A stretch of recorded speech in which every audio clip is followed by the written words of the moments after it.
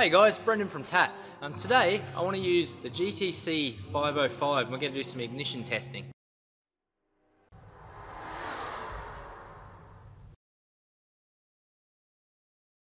Okay, so we've got a Holden Astra that's come in. Misfire, we all know what it's probably going to be, right? So before we go to the ignition system and even pull anything off, I want to show you a nice, quick, easy way that even someone without a scope can do scope-like work using this GTC505. So it's something I picked up because it was reviewed in the equipment review section, which we've got on the TAT website. So if you're thinking about buying any products, you can go in there, see if it's worth getting. And a lot of the time I'll just go in there and I'll browse for new stuff and see, if there's something that someone's come across and maybe I can add it to my arsenal and can help me out. This thing has been an absolute ripper. Okay, so our 1.8 Astra's running. It's got a dead misfire, right? Now we haven't pulled anything off except for the plastic cover, obviously. And first thing I'm going to grab is this GTC505. We turn her on. Boots up to wherever I last saved it. But if we go through these modes, you'll see I can do burn time, ramp time, which is like putting a current clamp on a coil, or voltage, which is your voltage required to create the spark. And tachometer, obviously you know what that's going to do, but it's not that helpful, I find. So anyone who's done no scope stuff, you don't need to. That's the idea of this. But I keep it in this carry case, and you'll see this is a waveform, and so I give the guys a bit of an idea of what they're looking at. So first, if we look at this voltage, the kV build-up, that's what we had down here where we boot up. So I'm on voltage, and we're just using an inductive pickup that's on the end of the tool. Sorry if it's not all in view, there you go. And I'm going to try and do this with one hand, so let me get rid of that. If I keep that up and I get my little antenna down here, you'll see we now have a waveform. So anyone who's done absolutely nothing with scopes, you may not know what you're looking at, but I can tell you I've tried this against the scope and it comes up pretty well. So we can see there, that's what we're getting as far as a kV reading, just that little line. Now you may not like that. You can see I go to another one, so you may change the view. So in this case, instead of the waveform, maybe we'll go to digital, and it's just going to measure it for us now. So it's a number. There we go. Somewhere around, call it the 9 kV. You're always going to get spikes. It's an inductive pickup. It's always going to be difficult. That's not really the tool's fault. Go to this one. We're getting somewhere around, say, the 7 or so.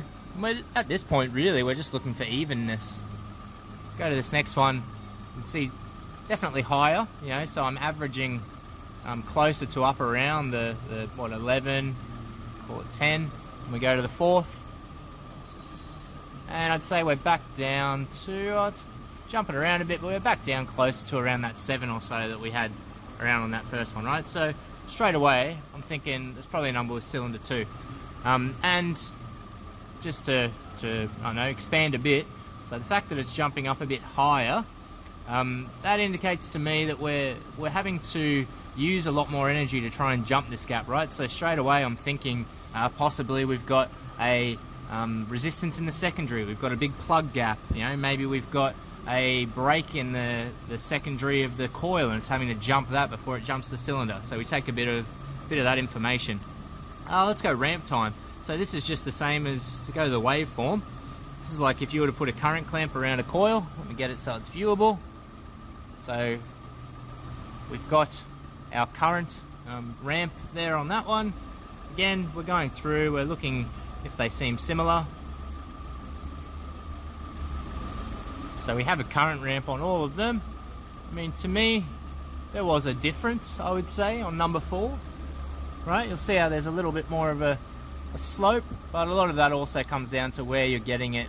You'll see how there's a difference here. Really all I'm using this for at this point is to say, yes, I definitely do have a trigger to all of these. So we've quickly ruled out, and by the fact that our amperage reading ends up at about a similar rate, we can go to, if I keep it on ramp time, and if we go to digital, we could keep it on there and we can see if we're getting a similar reading. So 2.5 milliseconds or so of ramp time. Let it sort itself out, and again around 2.5.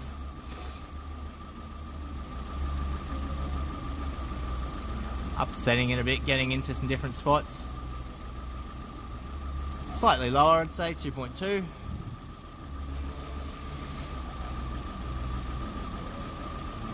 And about the 2.5. So again, that's lower, but I'm not really using that. I'd go get an amp clamp if I wanted to do some actual diagnostics using the waveform itself if I was really concerned with that. But we know we're getting a trigger, we know we're getting power and ground, and we don't have a massive difference between them. So I'm not even right there. Just quickly, I've already looked at things like, do I have a poor ground at the ECU for the transistor? Well, it's ruled out because I'm making the amperage, right?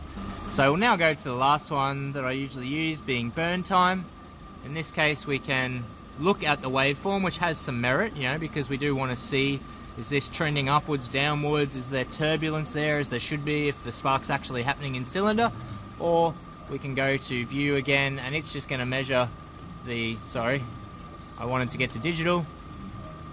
Now it's giving us our burn time here in milliseconds, and that is measuring this horizontal line. That's your burn time, right? So you don't need to know anything about reading a scope to be able to read a number and say, are they all similar? So number 4, we've got a burn time of about 1.8 milliseconds at this point.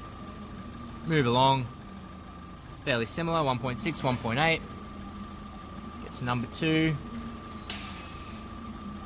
A little bit higher, if anything.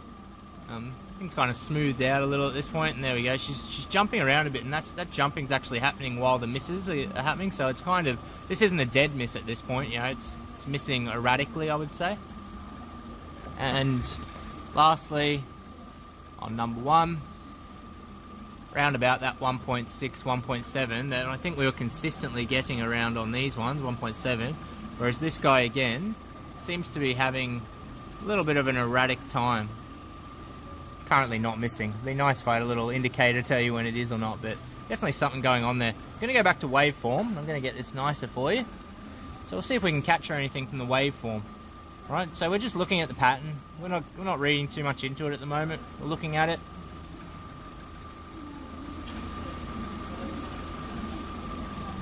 Pick up the right spot. There we go. So we've got cylinder 3,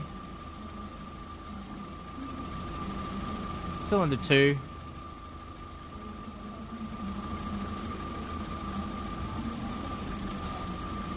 and cylinder 1. Now at this point, with this not actively misfiring, this is where I would give it a snap throttle, right? I would maybe go get someone so they could help me do a snap throttle, but you can see, I don't know if you can hear this missing, but every time it does, you can see that burn time get dramatically lower on this one, and you can see it jumping around all the time anyway, right? So if I go to a different cylinder, now this thing's still giving intermittent misses. You might be able to see it, hear it, not jumping around. Not jumping. This guy, our suspect at this point, you can see it really moving around. And to me, it's almost like there's not much turbulence, right? I kind of want to see the turbulence that you're seeing on these other ones. So what I mean by that is how smooth this gets sometimes. Whereas you go to these ones, and all this hash, all this haggardness, it's kind of good because it shows that a spark is occurring in cylinder. If I had to take a wild guess, considering that this amperage-wise wasn't too bad, most of the time burn-wise it's not bad, and then every now and then it just goes, and it gets very clean and short burn time. To be honest, I think we might be looking at some kind of external to cylinder spark event. So we'll pull the coil out, we'll have a look at what we've got.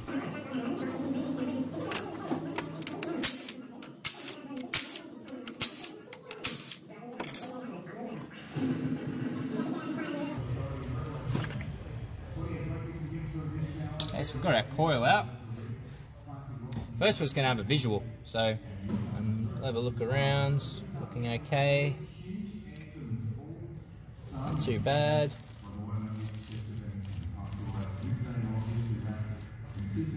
Bingo, so that's all we needed. So pulling up that little sheet in there, which I may not have moved and may not have seen it, but you can see it's definitely burnt through this coil. So there's very likely going to be high secondary resistance on the plugs. I'll obviously check them and see if they're terribly worn out. And then because it's been so difficult to jump that secondary, it's found another secondary path through the insulation of the coil here, and that is a bad one. That's terribly burnt and obviously jumping out to the side of the head. Okay guys, so hopefully that was helpful. I want to reiterate that this is not a paid sponsorship or anything. This is a tool that I got just from looking through the equipment reviews on TAT. So make sure you're heading into there, using all the sections of the website, checking out those equipment reviews. Just in case anyone asks in the comments section, where did I get this? I don't believe there's any Australian resellers. So mine was through Amazon, which buys it directly through the General Technologies Corporation. That was just their online store that was easiest to use. So worth having a check out. If you, I'm sure there's a better way to show how the tool works, but you know, it's something that I've only recently picked up, and but knowledge is quite good. I can make my way around quite well. But the other guys in the shop here who don't use the scope really at all, they're definitely starting to get the hang of it. If I was going to do some snap throttle stuff, sure, I'd probably grab the scope and I'd grab an ignition wand or something so I can capture it and review the data. Sure, it has some functionalities like that, but not to the extent of an actual scope. And like I said, I've made it a bit easier for the guys by just putting on that little you know, hints and tips trick, basically, about hints and tips section about how a waveform should look, and it makes it quite easy to get this, and you know, using the waveform and the digital, nice little ignition tool. So I hope that helps, guys. See ya.